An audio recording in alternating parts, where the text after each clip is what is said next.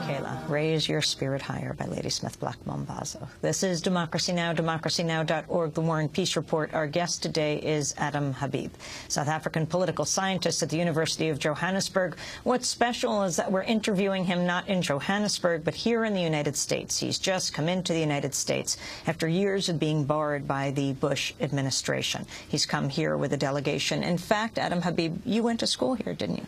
Yes, I went. I went to school at the Graduate School of the City University of New York. It's now on Fifth Avenue, but I remember when I was here, it was still on 42nd Street, opposite Bryant Park. How did you learn that the ban on your visa had been lifted?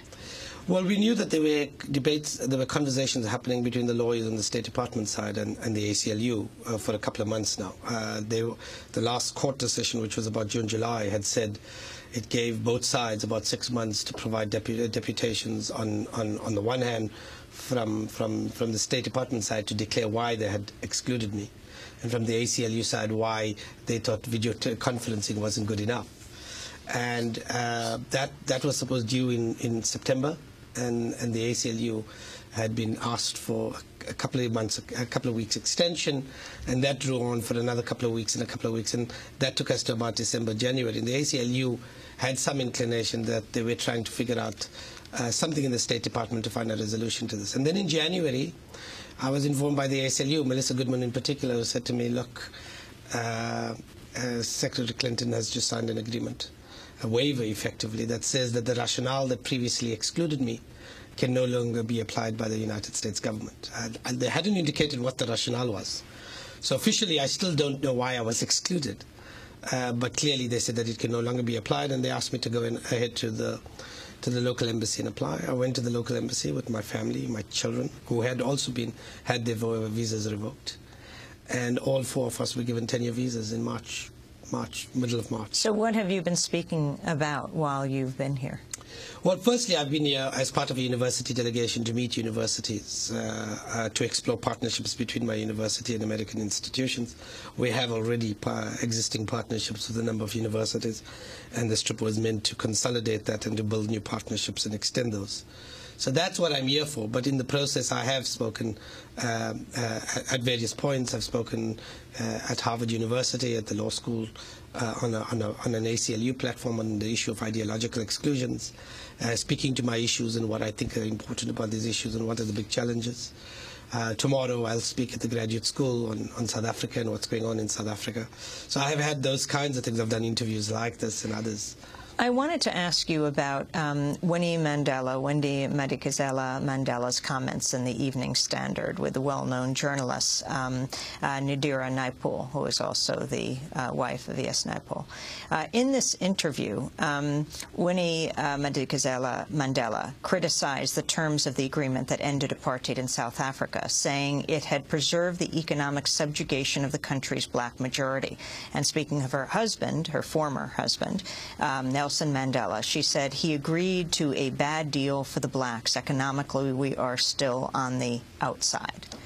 What do you think of this? Well, look, firstly, it's worthwhile bearing in mind that she denied saying any of this. Yes. So that's something that's worth bearing in mind. But let's take those statements at their face value. On the one hand, I don't think South Africa had much opportunity. I mean, I think that the deal that was signed has certain positive features and has certain negatives. The positive is that actually the big alternative was a racial war. The ANC was in no position to defeat the apartheid regime. The military was intact. There was no capacity to move beyond a negotiated deal. So the negotiated deal was the only game in town, if you like. And any negotiated deal was going to come with conditions. So I think Mandela bought us an opportunity. He gave us a space, the political space, to move to a democratic transition. Did that come without any costs? No. I think that the political conditions, the structure, the power configurations in South Africa in the mid-1990s led to a very conservative macroeconomic agenda being implemented by the Mbeki regime, by Mandela, but also by Thabo Mbeki subsequently. In a lot of ways, we implemented a kind of economic policy agenda that was implemented in the United States, in Britain, in other parts of the world, except that they didn't have the social divisions that we had in 1994. And so, in the first 5 years, we doubled unemployment in our society. Economic inequalities in the last 40, 15, 16 years has actually increased. You're not saying poverty has increased, but inequality has increased. There are cases in the first 5 years where I think poverty itself increased. But with the growth in the economy from 2003, I think that has been contained. Since 2001, we've had massive social support grants. Some 13 million people receive social support grants. And I think that's brought things down a little. But economic inequalities, income inequalities in particular, have increased dramatically in our society. So we went from the second most unequal society after Brazil to currently the most unequal society in the world. And I think that that's something that we should be ashamed of. The largest sporting event in the world is going to be taking place in South Africa in a matter of weeks in June, the World Cup. Now, campaigners are saying that conditions in, is it pronounced Bieksdorp? Tin Can Town are worse than in the townships created during apartheid. And in Durban and Cape Town, thousands of the city's poor who live in sprawling informal settlements say they're being evicted by the ANC's slum clearance policies. What about this? Look, there's no question that they are seeded. Whether you can make the comparison with the apartheid period is difficult to say. In part because the problems have ballooned post the apartheid period. If you were in a rural area in the apartheid period, you were not allowed to come into the urban areas. After democracy, you were allowed to come in. And what people have done is they've basically grown around the urban cities. And you have got this mushrooming of shanty towns around the urban cities. Conditions are horrendous there. They probably, if you think about the favelas in Brazil.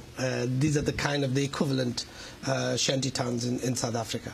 Conditions are absolutely atrocious. Is there a problem around service delivery? Absolutely. We have not delivered. As I said to you, economic inequalities have increased. The rich in South Africa live very well. People like myself, middle and upper middle class people, can live very, very well. We can live lifestyles that are comparable with parts of the United States, with, let's say, the citizens' lifestyles of Spain or Western Europe. On the other hand, the poor and marginalized in South African society live the lifestyles of citizens of Benin.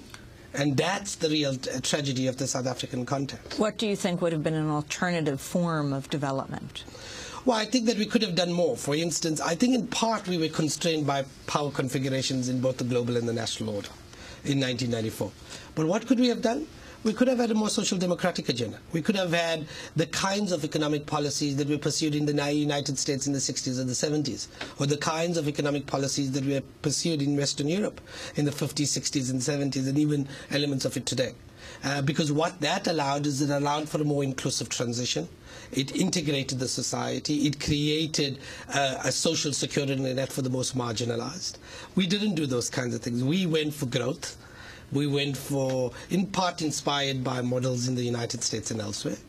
And one of the consequences of that is we increased economic inequalities and we increased the polarized character of our society.